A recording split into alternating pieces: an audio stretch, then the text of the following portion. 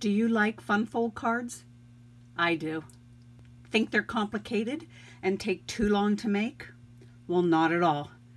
Today I'm going to show you just how quick and easy it is to create a double easel card. Hi, I'm Linda Anderson from Linda Lou Creates, and I'm so happy you joined me. This double easel card uses products from the Come Together suite out of the holiday catalog from Stampin' Up! I decided though to show you one that I'm going to switch it up and make it a Christmas card. Now I am using my favorite suite out of the catalog, Let It Snow, because, well, I just love snowmen. So this suite fits the bill for that. Let me get going. This is the card we're going to make. Let me just kind of go over the supplies that you're going to need. I used the stamp set, Snowman Season. Look at all those adorable little snowmen. What I like about them is that they're quick and easy to color. You can use whatever product that you prefer to use for coloring. I happen to pull out a mix of both the Stampin' Write markers and the Stampin' Blends to color up my snowmen. As far as the inks go, I've used the Tuxedo Black from Memento, Soft Suede, Real Red. I also want to show you then the cardstock that we're going to be using. So let me just put this to the side. Excuse me. The card base is a usual card base. This one measures 11 inches long, 4 1/4. It is scored at 5 1/2 to make it the top folding card that I use so often. On the inside, I went ahead and added my white cardstock, and that one measures 5 1/4 by 4. I did the Real Red for the sentiment, stamped this little snowman in the Tuxedo Black Memento, and colored him in with my markers. Now for the fun folding portion of the card, I used Real Red, and this measures 4 inches by 10 1/4. 2 places to score. First at 2 1/2. The second score line is at 5. Let me just go over then the designer series paper. Again, this is the Let It Snow specialty paper. You're going to need 2 different pieces. The larger piece measures 3 3/4 by 5, and this smaller piece then measures 3 3/4 by 2 1/4. If you missed a lot of these measurements, don't worry, I'm going to put these on my blog, lindaloucreates.com, and that way you'll be able to see them right there. A couple other little things I have an oval. I happen to use the Stitched Shapes dies on that, and then also from the layering ovals I have a piece of black to have the scalloped, because I always love to layer those two together. For the sentiment, I have a piece of white. This is 5/8 of an inch wide, and across it is 4 inches. And then just a piece of the fun red curly ribbon that is in that suite as well. I just happen to have this piece left over from using out of the spool, so whatever amount you have, you'll be able to use then. So, okay, I also have some used red rhinestones as embellishments on my card. Okay, so let me kind of set some things aside here, and let's get to stamping a little bit first. I am going to do the snowman in the Memento Black. Now, here is the snowman. He's kind of just the snowman himself. So I will go ahead and get him. I'm going to stamp him down a little bit to make room for the hat. All right, and then the hat. Just put that right on top. There we go. All right, He needs some arms, doesn't he? So that's where the soft suede ink will come into play. So I have the twig here for his arms, and we'll just go ahead and get those stamped in. Okay.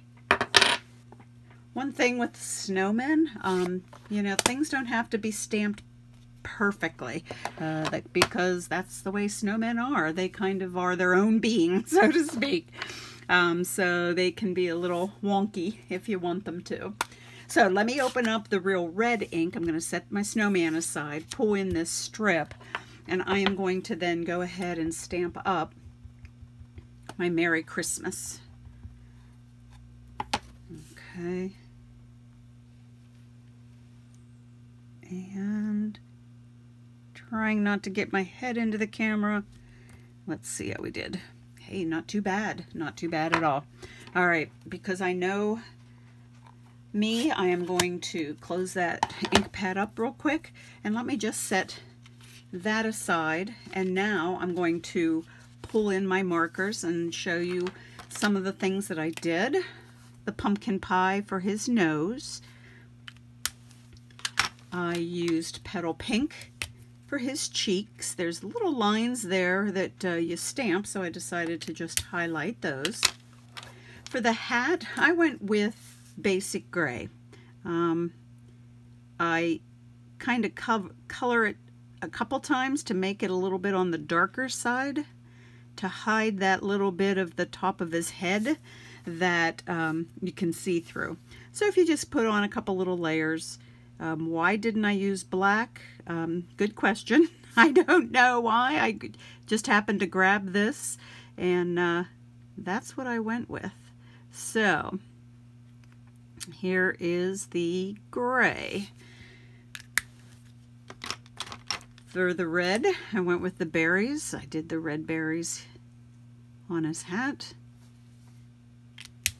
That is the Real Red marker. Shaded Spruce is what I pulled out then for the leaves on this sprig of holly. And then I have my light Pool Party Stamp and Blend. So I'm just going to put on the band. And I also want to do just a little bit of highlighting on the snowman himself. You see some of these dark lines within the stamp. Those kind of helped me as far as figuring out where I want to put some highlights and sort of like a shadow effect for him. Then I needed to kind of put him on some ground. So I just draw a line going across here and gave him a little bit of ground to be on. What's nice using the blend, that if I'm a little crooked or need to go back with the blend, it's not going to leave a dark streak. It will all just kind of blend in so nicely, and so I have a nice smooth kind of hill, so to speak, for him to be resting on. That's all I did for the snowman. Mount him up onto the black scallop, which I did here, and applied some dimensionals. Now they're a little funny looking, and I'll explain why I did them the way I did. So let me put that off to the side. I'll come back to that in a moment.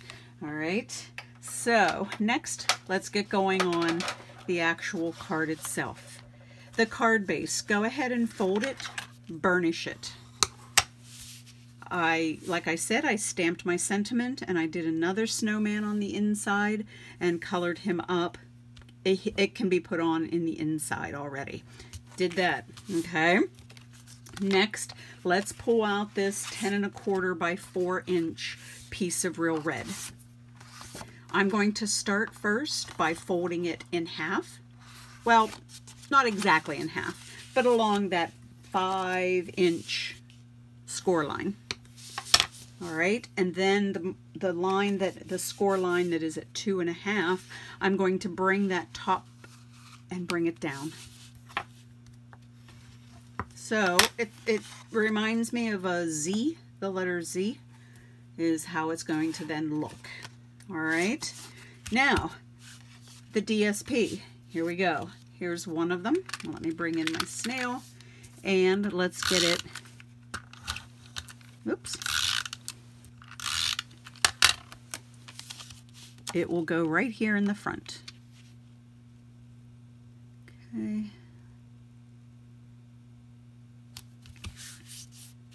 Now the bigger piece, the one that measures 5 by 3 3/4.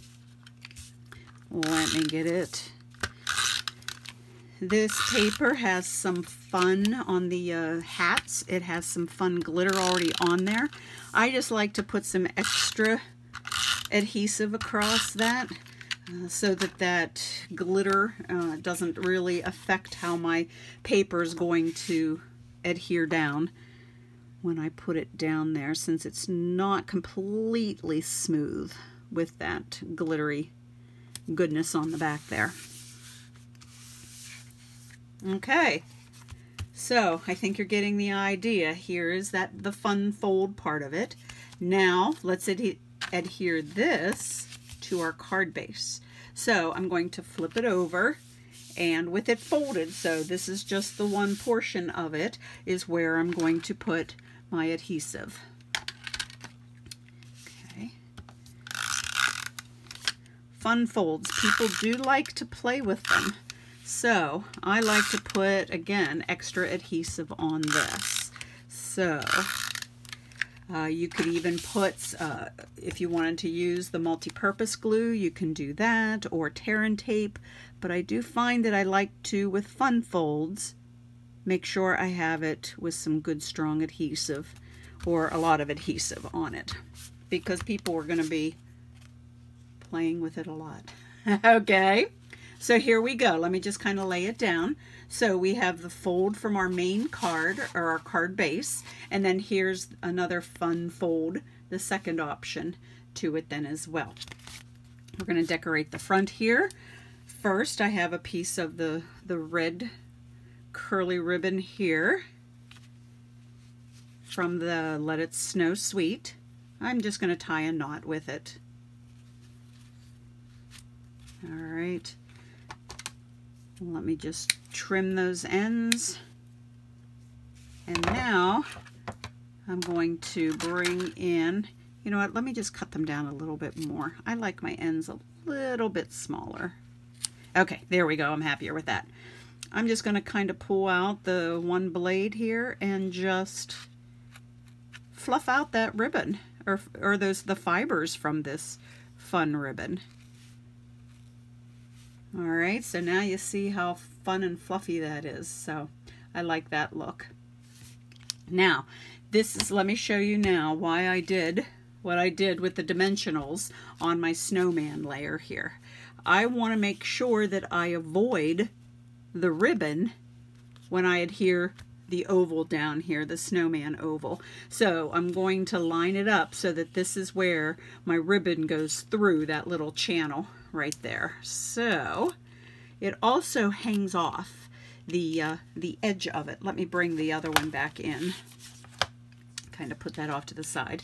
So as you can see, it hangs off. So I want to make sure that I don't have any of my dimensionals showing then on the back of it. So that's why I only have them about a third of the way down. So let's see if I can get these. Yeah, if you're like wondering why so many dimensionals, that's just what I do. So, so let me make sure that the ribbon is down to a point where I will be able to have it between the channel of dimensionals and have my dimensionals not show on the other side. So let me just kind of adhere it down. So we're good. We're good. So now I can push it right down and we are good. So there's Mr. Snowman. We need to make sure that whoever gets this card knows that we're wishing them a Merry Christmas. So I have that strip that measures 5/8 of an inch wide by 4. And again, I need to be careful where I set my dimensionals. So I need one of them right here on this side. And then the other ones, let me put it on the end there.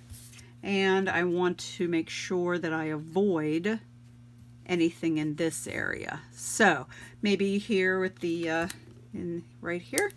Good. All right. Now sometimes when I do overlap, so I'm going over top of my oval with my strip here, I will put a little bit of adhesive. You don't have to. I just feel like sometimes I just need that extra stick down kind of aspect. So that's why I will do that sometimes. So, okay, let me get it lined up. Now this is 4 inches wide, this strip. So it is as wide as the red cardstock that we have here. So I'm going to go make sure I go from red side, the end of each of the red here. So, and there we go. Let me find my red rhinestones, and I'm going to pull those in, pop a few of those on. Now, I felt like here on either side of Merry Christmas that it was a little sparse, so that's where I'm going to put 2 of them. Now, I could leave it at that, and I actually think I will. I kind of like it just with those 2 on. Let me pull in my first one. I did add a few more, so we'll see. Let me know. Which one do you like? Do you like the extra bling up in here, or the simplicity of this one without all that extra bling? So this is the Double Easel card. Didn't take long to make. Really all you need are the measurements, and you'll be right going into having fun with your fun fold card. So thanks so much for watching. If you liked this video, please give it a thumbs up. Also consider subscribing to my YouTube channel so you don't miss out on any new videos. Visit me on my blog, lindaloucreates.com, for even more projects and a chance to sign up for my newsletter. Thanks again for joining me, and I hope you get a chance to create today. Bye now.